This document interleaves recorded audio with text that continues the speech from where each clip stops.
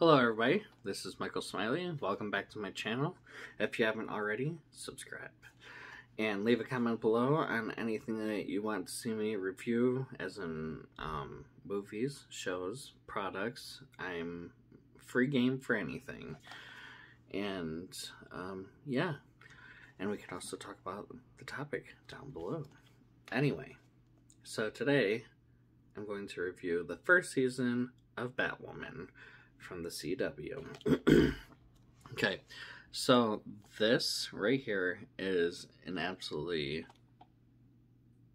incredible case. I think that they did a solid job with the promotional artwork and the promo and the posters. And let me tell you, on Blu-ray it looks fan-freaking-tastic on my 4K TV. And yeah, so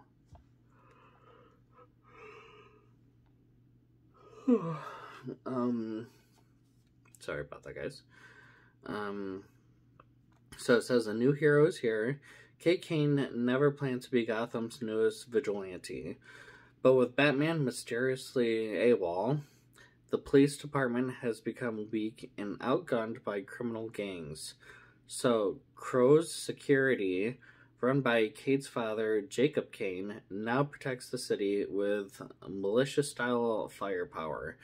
When the psychotic Alice and her Wonderland gang kidnap Sophie Moore, Kate's ex-girlfriend, who's now a top officer at Crow's, Kate has no choice but to step up. With the help of her compassionate stepsister Mary Hamilton and the crafty Luke Fox, Kate dons cape and cowl to continue the legacy of her missing cousin Bruce Wayne as Batwoman. These 20 thrilling episodes follow Gotham's newest symbol of hope as she struggles to overcome her own demons in order to save the city and the people she loves. Okay. So that's the synopsis of season 1, and it really describes it really well, actually, in the grand kickoff of things. So, this is part of the Arrowverse that the CW has created. Arrow, The Flash, Supergirl, Legends of Tomorrow, Black Lightning, and soon to be Superman and Lois, and Batwoman. So this show, one of the writers of the Vampire Diaries wrote the story for this, Caroline Dries, and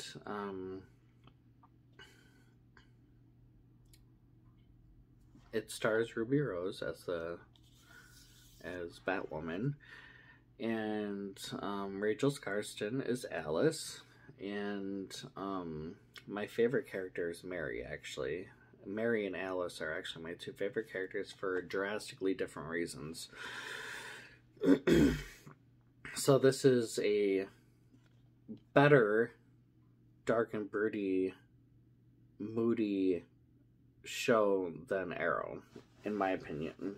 Well, okay, so it only has one season, so I can't say that overall it's a better show.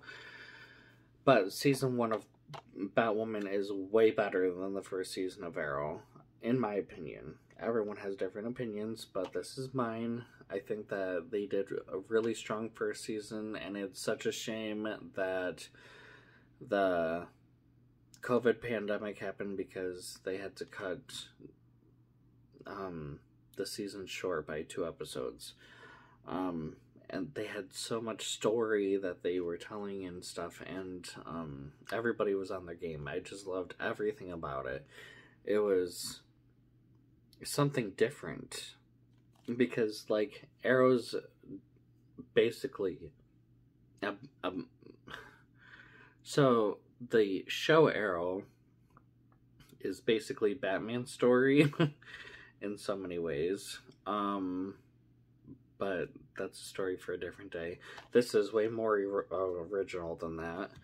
And it told its own story, and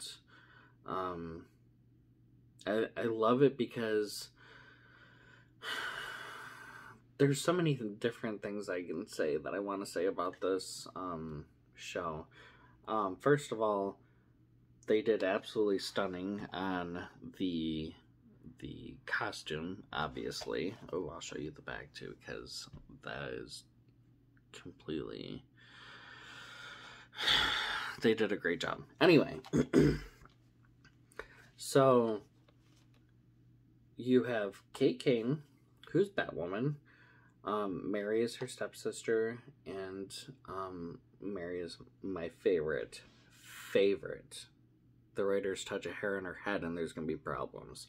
Anyway, and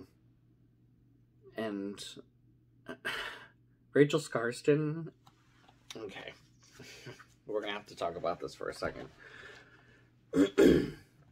So in order for shows to be really great and stand out like this one does, is because they really wrote a rich, deep history about not only the hero, but the villain. The villain is a tragic character, which is always my favorite. Not because I love seeing, obviously, somebody go through the crap that they went through, but it, in a lot of ways, not justifies, but makes it more understandable from their perspective why they do what they do. And Alice is first introduced as really crazy, insane. Rachel Skarsten she is a standout on the show. She is one of the best Arrowverse villains, like across the board in all of the DC shows, the Arrowverse shows that the CW has. Alice is just, she sticks out like a sore thumb. She's incredible. Rachel Skarsten really owned Alice. And I really loved Rachel Skarsten when she was in Reign as Queen Elizabeth I. So I've been a fan. And she was also on, oh my god, she was Valkyrie on, yep, it'll come to me later. But anyway, yes.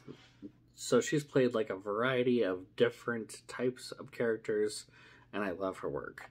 So it was really exciting to see her go from Reign to Alice. Total transformation. But anyway, guys, this is not on Netflix yet. As far as I know, it's on HBO Max, which I don't have. So obviously I bought this and I want this anyway, so I bought it because I don't want to stream. I like physical copies of things. Like I will have music downloaded to my phone and everything, but I still own the albums because if I lose, I don't know, it's just something about having a physical copy of what you love, you know, I just can't describe it. I'd rather have CDs than an MP3 player. And, you know, I don't know how to describe it. But anyway, I'm really weird like that when it comes to streaming. I'd rather have a physical copy than streaming. I do wholeheartedly love the whole streaming thing when it comes to The Mandalorian, and Netflix has so many shows and movies and stuff, so obviously I do love that. And how they're all under one place, but when it comes to something that I really love, I want a physical copy of it, is what I'm trying to say. I don't know, it's weird. I know that a lot of people feel that way too, so I know I'm not the only one out there. But I do highly recommend Batwoman.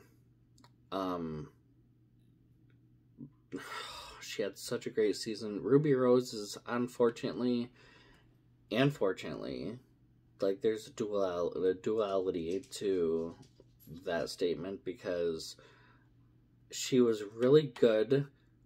I didn't like her as Kate, but I loved her as Batwoman. Is that weird? I don't know. Just like a lot of people liked Ben Affleck as Bruce Wayne, but not Batman, which I can see that because he's not Batman. Yeah. So I don't know. It's just really weird things like that. They did recast. Not recast. Sorry, they didn't recast the character. So Ruby Rose quit after the season, or left the show, and they hired on an actress to play a different character who's going to don the Batwoman outfit because the original Batwoman disappeared. And they, instead of like writing her off or killing off Kate's character, they made her disappearance a vital, important plot point for season 2. So I'm so interested in that because I have no doubts that they're going to have an incredible storyline because Caroline Dries is just a really excellent writer. Obviously, she worked on the Vampire Diaries. But she did so good with this, and I really loved Ruby Rose's Batwoman, not Kate Kane, because I feel like she was annoying and made a lot of stupid decisions, especially when it came to Mary and her, and just different things, how she handled different situations, and yeah, I just, no. Batwoman is way better. So HBO Max, or you can buy the physical copy. Highly recommend it. It's a solid first season. It has fantastic action sequences. It has a solid story. A very detailed, rich, solid story. So much was fleshed out even in the first season. And yeah, it was so cool. And I love how Gotham looks like an actual city. Not to take anything away from the Batman movies and all that stuff, but I really do love the Gotham that's in this show. It is still gloom and doom, but it's not like as, I don't know, it's just not as like futuristic-y, if that's even a word. Like, it just does not resemble, that's not how I would picture Batman living in a city like he does in the Tim Burton movies and stuff. Not saying anything bad about Tim Burton. Absolutely fantastic director and everything. Just his legend, obviously. And Michael Keaton was my Batman of my childhood, so, and Val Kilmer did really excellent too. Don't care about George Clooney being Batman. Don't care about Ben Affleck being Batman. Christian Bale was... he was good. So I'm actually really excited about Robert Pattinson as Batman too, because he's an excellent actor, and people just see him for the Twilight movies, and that's totally not his... doesn't even touch on Robert Pattinson's talent as an actor. Even though he did good in those movies, there are so many other movies that he was incredible in. But anyway, getting off track here, make sure you check it out. I'm not going to give any spoilers away from, about it. You're going to have to watch it for yourself. Like I said, so it's on HBO Max. You can buy a physical copy like I did, and it is on the CW app, I believe. The whole season, actually. You can stream it on the CW app. It does have ads, but that is what pays for the shows. So, anyway, yeah. I can't get over how incredible this looks. And such... I really hope that they...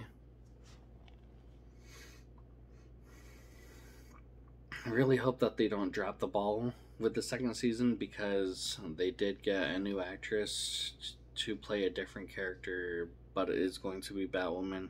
I really hope that they come out with the same, not the same, but the I hope that they stay on the same lines as this. Like, I hope that they still really keep the artistic input that went behind the promotional stuff, and the show obviously is going to have the same people. But when it comes to the promotional stuff and getting the job done, I think that they did fantastic. I think that that's actually better than any Batman cover I've seen. So, and those were theatrical movies that were on big budgets. This is on a CW, or this is on the CW network, a very small network, but amazing network. And yeah, so you don't have to have the biggest budgets to make quality over quantity, and that's what the CW does. So, and they obviously did it with Batwoman.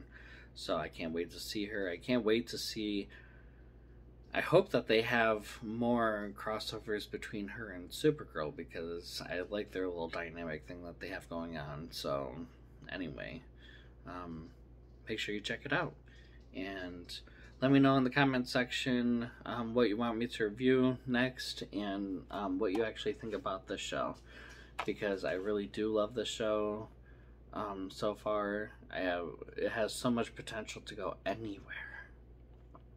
There's so much potential, and it's already great, so just keep it going. So yeah, until next time, guys, have a great day.